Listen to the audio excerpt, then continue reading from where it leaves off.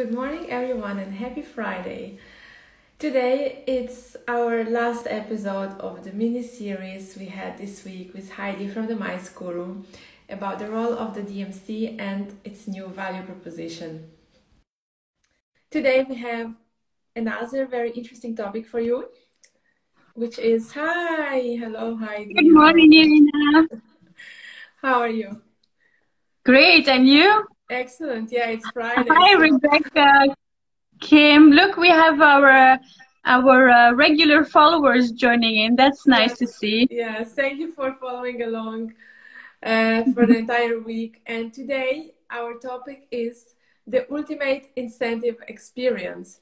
So I'm very excited about this topic because this is, for me personally, the most exciting part of the MICE travel. And that's where you can make really unique and exciting things at the destination. So we get straight to the questions. Can you explain what is an incentive?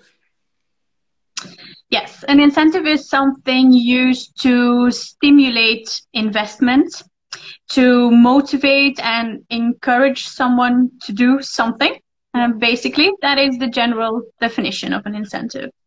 Okay, and what are the, wait, I have a comment from Kim saying, so they make this session even better today by going on the treadmill. So yeah, so wow. Let us know where you're watching us. Amazing, that's motivation in itself. Well done. Yeah, exactly. And today we're going to talk about incentives, which are also motivation. So that's on point. Yeah, and what type of incentives you organize? Actually, mostly mid to high level management incentives, which are often multi-destination experiences. Like the most common is a 5-day, 4-night program that would often be over 2 different destinations within Norway. So that would be a program with lots of exciting experiences along the way and many, many surprises that the actual guests don't necessarily know about beforehand, which makes it extra exciting. But okay, that's 4 to 5 days. It's pretty long. I thought that would be rather 2 to 3, but that's interesting. No, okay. we have, depends on the budgets, obviously, but most of our business is mid-high level, so they expect a certain level of quality, and also they have higher budgets. But we do have a lot of long weekend incentives, for example, like it doesn't have to be expensive. We have programs starting at around 800, 900 euro a person, everything included. So there's different levels, but the biggest part of our incentives are the 5-day programs. Okay. And what are the usual objectives of an incentive? Hi, Laura, Megs, Tina. Good morning, everybody.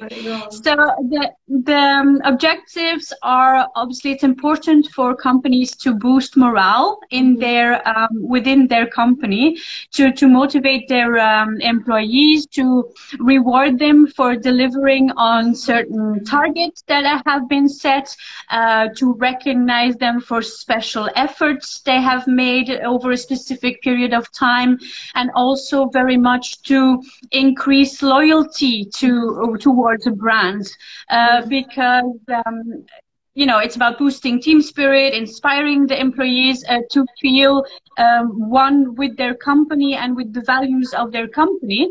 And it's been proven on many occasions that companies with a nice incentive system have a solid growth in terms of sales, but also in terms of they are scoring much higher on employee retention, for example, because their employees are much more loyal to the company because they feel seen, they feel appreciated, they feel rewarded for their efforts, and that's very important. Incentives deliver a different type of value compared to, for example, a cash compensation. Employees really feel seen. It's a more sentimental reward for their efforts. It's deeper. It gives access to unique experiences that are much more valuable for many people than to just receive a salary increase or something monetary that is not making you feel very warm in your heart. Of course, it's nice to get some extra money, but it's not something that would make you necessarily appreciate your company that much more. When you think about receiving an 800 euros bonus or going on an incentive to Norway, that's much more rewarding, I think. And I remember I read a couple of articles through site about discussing the advantages of an incentive over a monetary reward. An incentive is much more powerful, it's much more memorable. And I can still remember some of the experiences that I had when I went on fam trips, and I had a chance to experience something very unique. And I still have this in my memories, even like it was 4 years ago. And the message that was delivered, it was so powerful and involved all the senses. So I think that's the chance of the incentives to deliver on a very visual message as well. Definitely. People talk about it for years. Exactly. Yeah. And Tina is also adding it's for employee branding. So but we don't forget also, companies don't only reward their employees, but they can also reward their clients, key accounts, clients, or potential big buyers, and they incentivize them to also increase the loyalty towards a specific brand by letting them join on a beautiful trip. And what part of your business accounts to incentive travel in percentage? Well, actually, it's always been about 70 to 80%, which is quite high. But last year, it was only 50%. Not sure if it's a trend. I don't think it's a trend. It's just, you have to also see that destinations go in circles. Like, for example, Scandinavia is very popular a certain year, and then the next year everybody travels south, and then it comes back. But also we had a lot of conferences last year and a lot of product launches. So because that part of our business increased a lot, the percentage of incentives was lower on the total, but that doesn't mean we organized fewer. There were still quite a lot of amazing projects that we did. But actually, I believe it's going to keep going up and down like that. So not necessarily, you cannot necessarily say this is the fixed percentage in terms of our business. It's also in to some extent coincidental. So I think also that what I noticed from a destination perspective, that some destinations, they have 1 year a very high budget, and the destination in generally is promoting itself across other channels, not just the DMC or the convention bureau. And then like overall the destination gets very high exposure, and that might stimulate the interest also on the my side. Maybe that's what and also the power of big brands. Like if you have one big brand doing their incentive in a specific destination, there's automatically a lot of other companies following that lead, which is always very exciting. And yesterday you mentioned that the lead time of an incentive is shorter, because the congress, it might take 3 years, 4 years to finalize and take place, but incentive can be a short lead time. So what's the average lead time to plan them, and is there any seasonality to incentives? Generally speaking, for mid-scale incentives, then we're talking about the biggest part of our incentive business, which is from 20 people to about 150 people. The lead time would be 6 months to up to a year most of the time.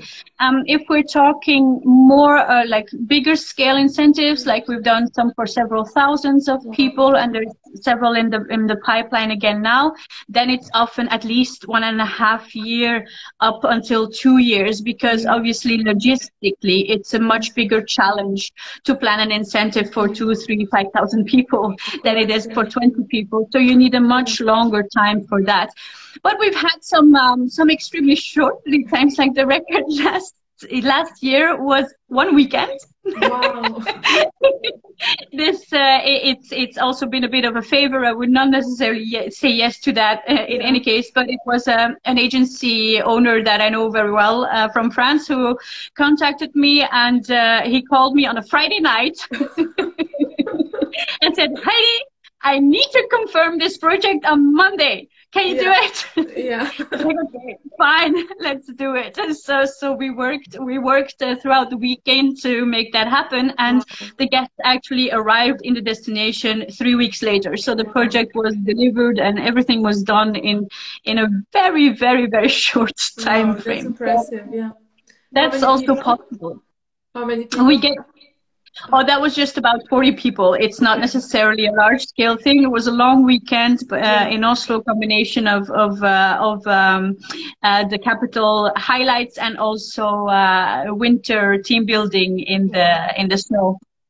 And what do you think about seasonality? Does it have seasonality? Because looking at the congresses, they always take place about September to October, right? And also January, February, but how about incentives? Incentives, well, Norway in itself is an all-year-round destination. So you can travel to Norway whenever in the year. There's so many smaller destinations to choose from, and according to the specific project and the time of the year, we will be able to recommend you the best place to go. But generally speaking, in terms of number of requests, the highest number of requests are for the winter time with the Northern Lights, which is, of course, one of the major attractions for Norway to begin with. So the high season would be between middle of November and middle of March for those types of incentives. And then for the fjord experience, even though you can do fjords all through the year, like it's even very cool in the winter time. You get like a really Viking atmosphere with some, you know, some mist in the fjords. It's really cool. But most of the requests are for May and June. Okay. So May, June, the summer months, basically because it's warmer. A lot of people still have this idea that Norway is always freezing. No, it's actually pretty enjoyable and very much comparable to the rest of Western Europe. But in the summertime, it's a little bit warmer.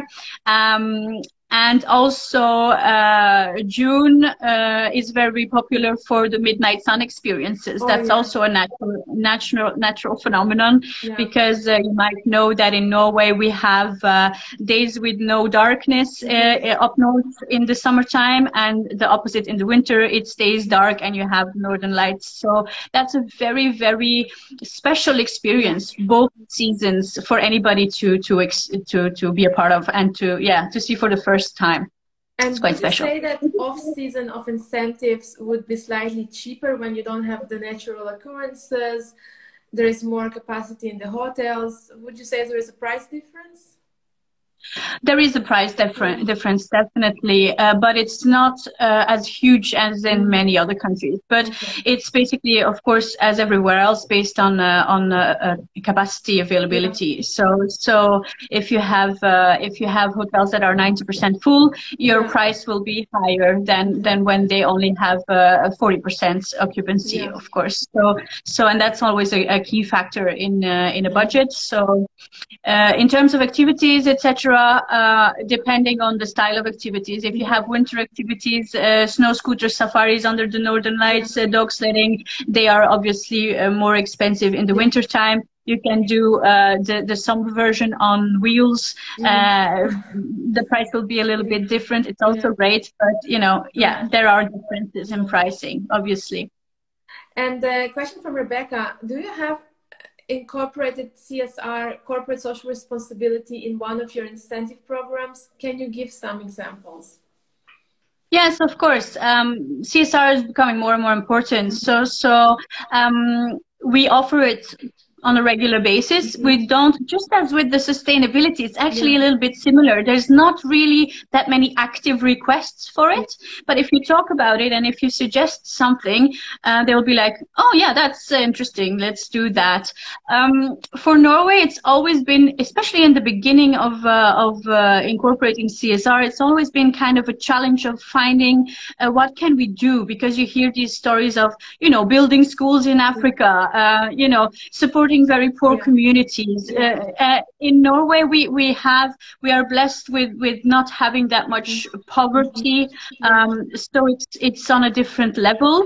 So what we like to do is basically do environmentally friendly activities or supporting the environment, like beach cleanups, combine it with a fjord experience or an island experience in front of the coastline, do a picnic somewhere, you know, do a cleanup in the same time. Those are quite popular in Norway. And also, depending on the industry, it can go in any direction. Like another example would be healthcare professionals visiting one of the pioneering companies for medical supplies in Norway that deliver all their medical supplies to third world countries to save lives, and give them, for example, a first aid course, and do something like that, where they basically understand the value of what an organization is doing, and they also learn something, and they also, if they want to, can contribute to the actual organization,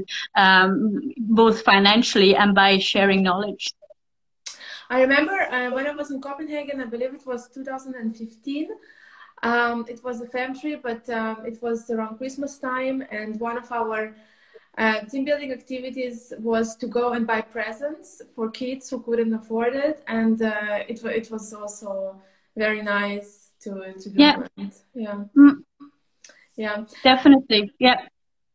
There's also a lot of focus on mental health in Norway. So we did some workshops around that. You know, a lot of people that visit have heard about low mental health in Nordic countries, and we get that question a lot. So you have on one side the idea that we are the happiest countries in the world, like based on the happiness index every year that comes out, Norway and the rest of the Scandinavian countries always rank the highest. But on the other side, you also have mental health that is quite a big topic. So we can do workshops around that with local therapists. You can visit organizations that support people with psychological issues. We've done things where you actually create a beautiful experience, an event, a little concert where you go with your incentive group and mingle with those people and have a fun time, have like a party or have a meal together, which is also very, very valuable in terms of CSR. So yes, to answer to you, I believe the question came from Tina, and also Monaco, definitely. I can see you, if you are a welfare country, like you don't necessarily have those types of hands-on helping the local community activities as much as you would elsewhere. It's very interesting. Thank you for the question. And what are the typical must-haves elements to include in an incentive? So from what I remember learning during my degree, our teacher said you always have to have a meet and greet with an important person and offer a lifetime experience that you wouldn't have access to. Lifetime experience, sure, but meet a celebrity, sure, it's fun. But I mean, a famous person or a local celebrity can be many different things. It doesn't have to be a major artist. It can be a key person. It can be a globally accomplished architect. It can be a Michelin star chef, you know. So of course we include those elements in our incentive. So for us, everything always needs to be unique and different and exclusive. And exclusive doesn't necessarily mean luxurious. Exclusive has many different interpretations. Exclusive I must say that I studied, it was 2014, so things changed since. So it's also like there's an evolution, definitely. But I mean, exclusivity can be exclusive access to a place, right? Our clients, incentive clients and companies who organize incentives travel around the world constantly. They see everything everywhere, and they are always looking for the next newest thing that they haven't done before, right? Exactly. You can do a lot of the same activities in a lot of different countries, but it's very, very important to always find an angle to a specific activities that is new, that somebody else hasn't necessarily thought about. So with incentive guests, it's important to find those angles and to make the impossible happen, basically, to give access to places that are not open to the general public, to set up dinners and parties where you could never imagine, like surprise elements. You arrive somewhere and it's totally wow, it's really out of this world in terms of setting. Turn every experience into an immersive one. Like, don't do guided tours with buses or just walks, but have an extra element to it that people experience it in a different way. And as you mentioned earlier, it's important to involve all the senses. So you need to experience things on multiple levels during an incentive. And then there is definitely interaction with the local community. So we do a lot of things where you go and meet local entrepreneurs. You do some tastings with them, but you also hear the story of their business. You get inspired by how they do things, and it's often very, very different in Norway compared to where the guests are from. So they get inspired again on another level, which is quite cool. And it can also be like we mentioned already earlier, food journeys. You go and meet a farmer, you go to a cheese factory, you go to a brewery, and you basically explain and tell the story from the beginning until the actual product that is served to your guests. Things like that. Inspire. It hugely evolved. I remember the time when I started 2011, 2014, it was about this luxurious, exclusive experience, meeting some football star or tennis star, but it's involved so much in this time that it's more about meeting the local and connecting with the local community. Question from Tina: how often do you experience the following case? Client or an agency is asking for an authentic, typical incentive trip to Norway, for example, and at the end they decide to go to Mallorca, also completely different. I feel you, Tina. It happens often, especially with agencies. We mentioned also in our earlier talks that we are often in competition with many destinations at the same time. So we would get a request from an agency that is maybe one of several agencies in the source market asked by the client, and each agency would suggest maybe 3 different destinations. So let's say we as Norway, we are one of 9 in the initial process in that case. That means that you have to be extremely innovative and creative. You have to be super fast. You have to deliver from the first instant and build a strong connection with the agency so they will at least even consider going to your destination, right? So you build that relationship.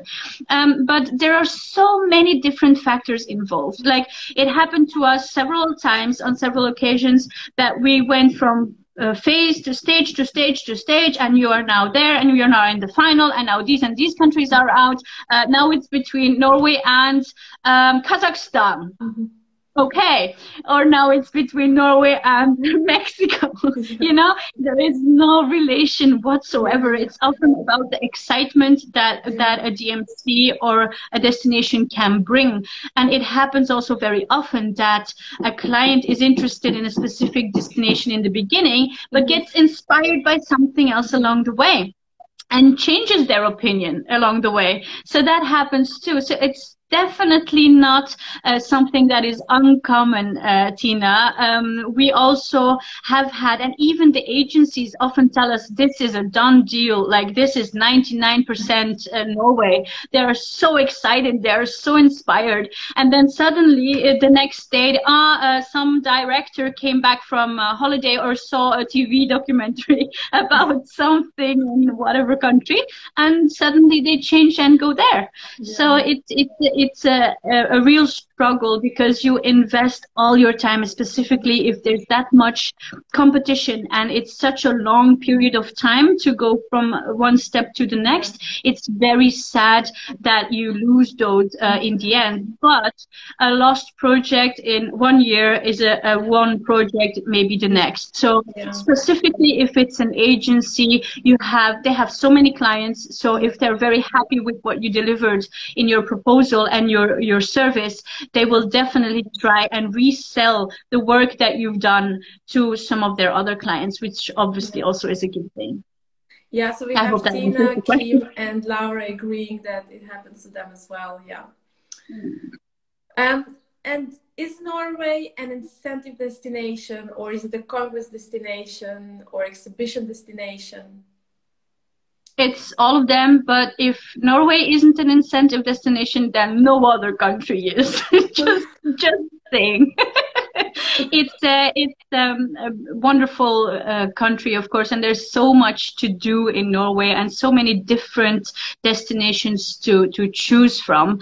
The feedback is also always literally out of this world. Yeah. Without bragging, it's usually, this is one of the best incentives we've ever been on, and that is also not only because of the quality that is delivered and what they get to experience, but by the fact that you have the added bonus of these amazing surroundings all the time.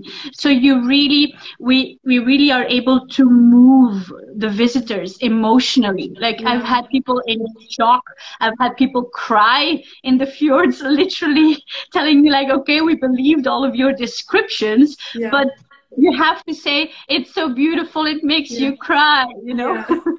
That's people, you really know that what you do has a deeper purpose. Yes, you have to feed the soul, you know, inspire people, but feel the soul and move them on a deeper level. So definitely Norway is an amazing destination to do incentives that have people going home with tears of happiness. Yeah. And what are the current trends in incentive travel? We talked about the local, the communities meeting the locals. What else? Well, sustainable incentives, more and more green incentives. So we discussed the topic of sustainability earlier, and it's a trend to try and make activities and experiences more green. So that's definitely one.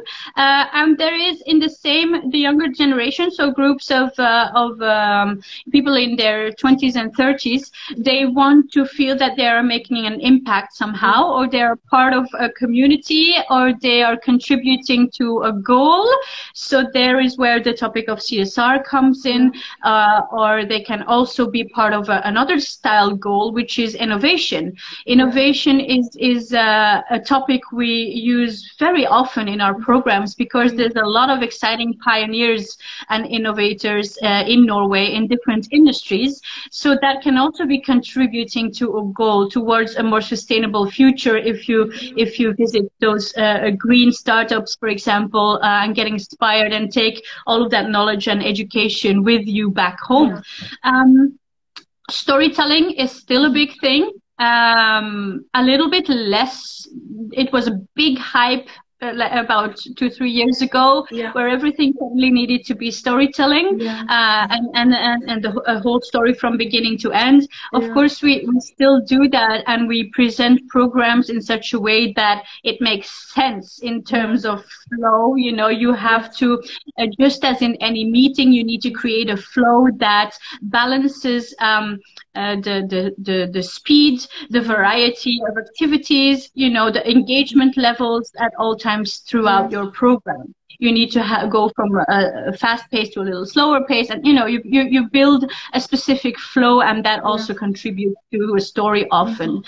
Agencies still, I see, work with a lot of storytelling, even if you don't necessarily have 100% focus on it as a DMC. They will often turn it into a story before delivering it to their end clients. And then I can definitely see, and this is quite surprising, an increase in more adrenaline-filled activities and more towards extreme sports and adventures, like people who were never into activities on a higher fitness level, or like hiking, or it always used to be a little bit too demanding, or companies would say, yeah, I'm not sure that's going to work for the entire group. Not everybody is equally fit. But now I get more and more requests asking for, okay, we want to, climb that mountain, and we try to handle different fitness levels, of course, with different hosts, different guides, to accommodate to different paces. But now people are more open to adventure than before. You did something like this last year in Oslo, right? It was going down from some tower, or what was the name of this incentive? Abseiling. That was actually the fam trip you're thinking about. But we've done that several times. Yes, actually in Oslo you have the ski jump at Holmenkollen, which is very famous, was in the Olympics, and it's kind of an icon in Oslo. And it's literally 20 minutes outside of the city center. So from the city center, where everything is super vibrant and cool and amazing architecture, you travel just 20 minutes and you're literally in the middle of nature. At the ski jump, you have forest, you have ski slopes if you want. There we do ziplining and abseiling. So basically hanging from a rope without any wall from the top of the ski jump down. And it's quite a challenging experience. Just the first moments, Sabrina from Hot Hospitality Exchange can confirm that. The first moment of getting over that railing is the most challenging part, but it's also amazing as a team building activity, a motivational activity. Everybody is encouraging. It has also a message, because Sabrina, when she did it, she posted on social media that it made her face her fears and do it anyway. So it's how it makes you feel. And yes, it's scary, but you do it and you realize it's not as scary as it actually is. Yeah, the reward afterwards. Yeah.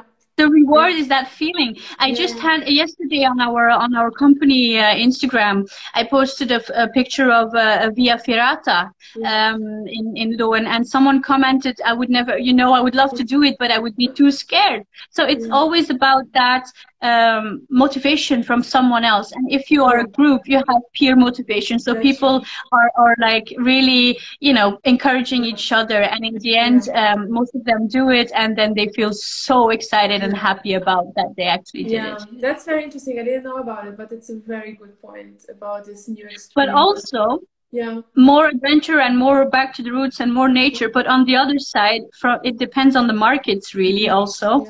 On the other side, I also get more requests for back to the style of pampering incentives, higher luxury, higher level service. So there's that aspect as well. It really depends on the source market too.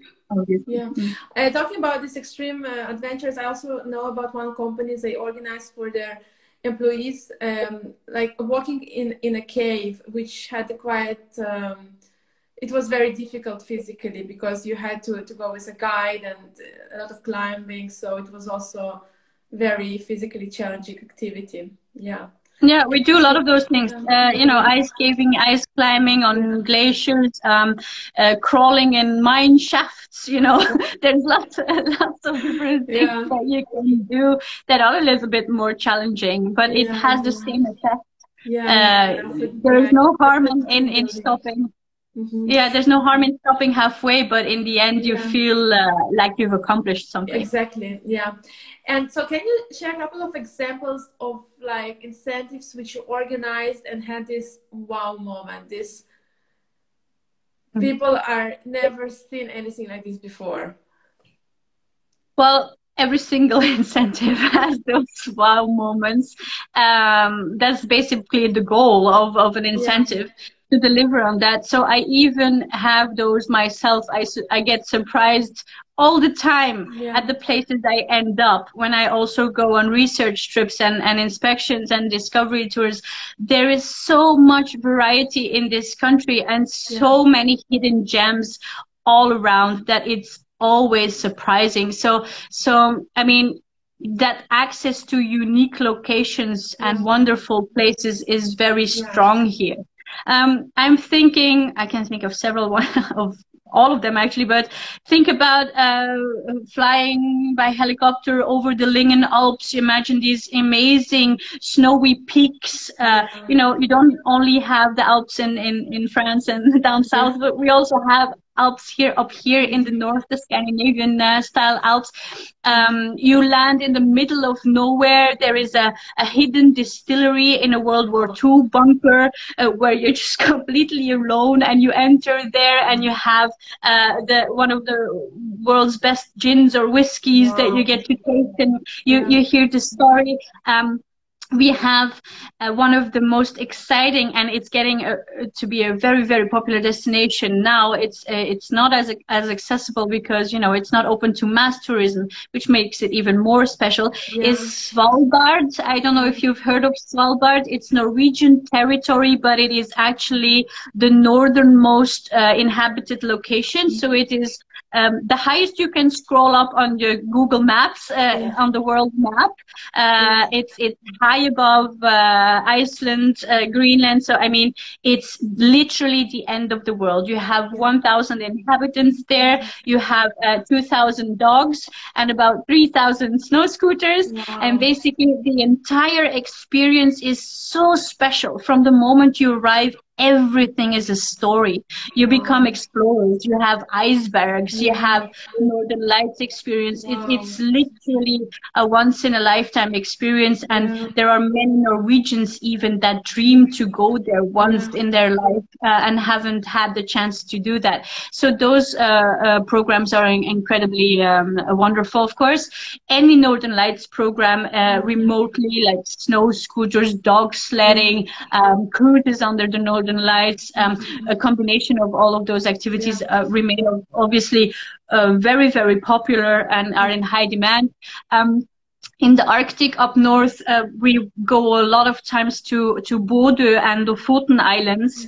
Bodø has now been named European Capital of Culture for 2024. So there's a lot of things happening in this a destination far up north that nobody knows about. Well, now increasingly a number of people know about it. And then there you have, for example, the Saltstraumen, which is the world's strongest tidal current in the sea that you can explore by ribboat. You can go on eagle safaris. You can go in this incredible scenery. It's a very popular amount amongst the photography enthusiasts, because it's like one of the top places in the world to go to take the most insane pictures. You can go kayaking in the midnight sun, and you get these sceneries literally that remind you of everything at once. It reminds you of mountains in the Alps, but in the same time you have Caribbean colors in the sea. You have beaches. You know, it's just incredibly impressive. So think of glamping on a private island where you have tents with incredibly glamping, by the way, it's glamorous camping. Yes, I'm sorry. Yeah, we need to be more specific about our terminology. That's true. So you are on a private island, you have your comfortable bed, you have a private chef cooking for you there, you go hiking around, you go kayaking. I mean, it's truly exceptional experiences. A mix of, we always try to make a mix of experiences that are both active and, for example, culinary experience are a very, very big thing in Norway, because also Norway ranks on top of the world now in terms of gastronomy, and Nordic cuisine is incredibly exciting to discover.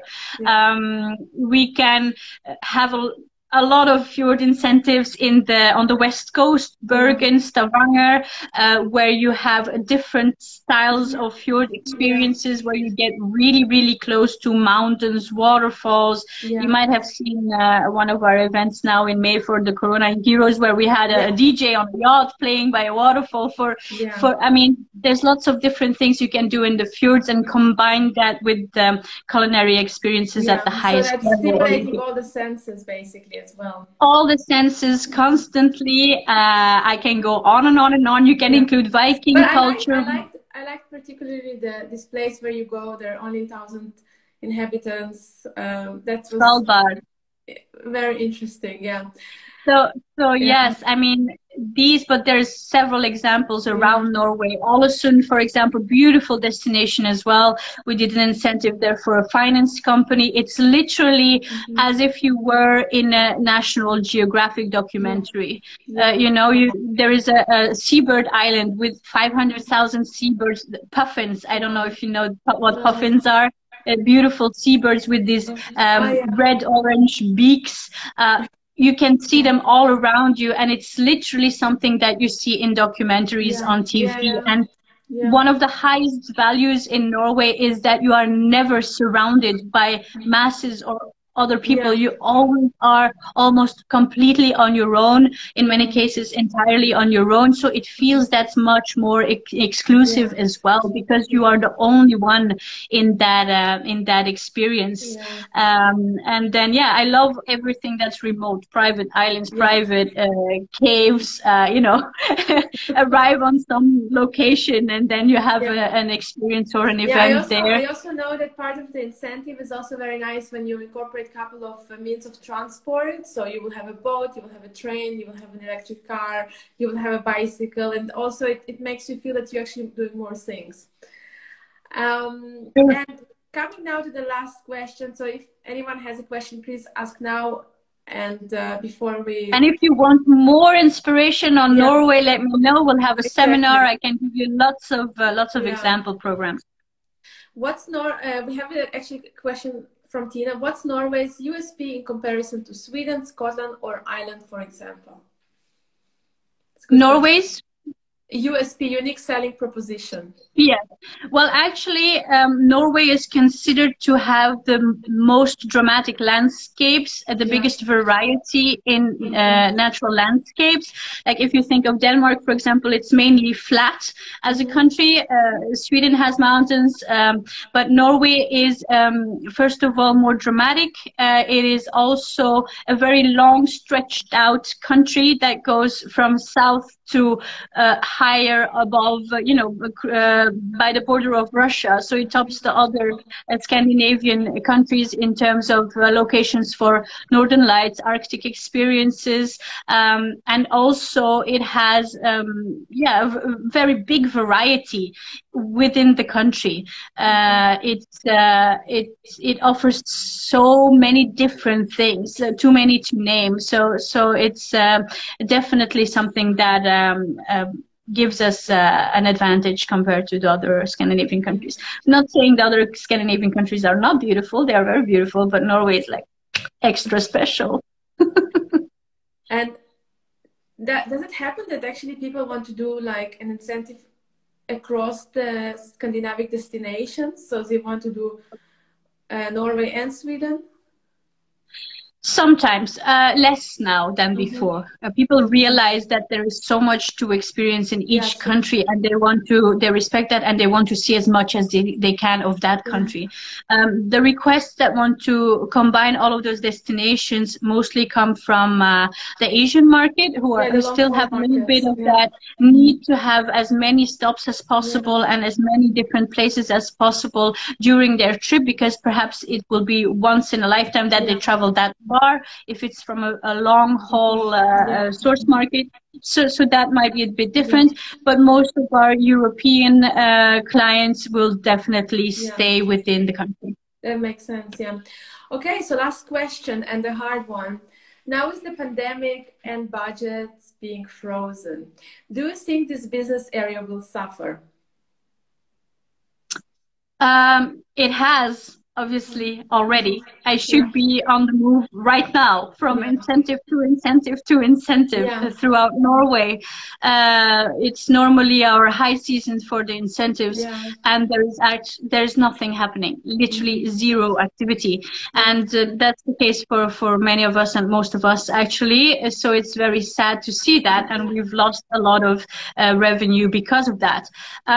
If we think after Corona, I don't think it will suffer as much, because once we get over these hurdles and these struggles, I think that actually incentives will become even more valuable. Because people haven't seen each other for so long. People want experiences. They're craving to go somewhere and do things and see people and meet again. And I think it will definitely grow in value. I can also see that many companies who had to cancel their incentives for 2020 are combining their incentive winners from 2019 and 2020 now for 2021. So that means they are increasing the size of their incentives, which is great if you had already ongoing projects. But there's also a lot of companies that are re-investigating and choosing different destinations, especially if they had plans to do long-haul incentives. I believe that the long haul is going to take much longer.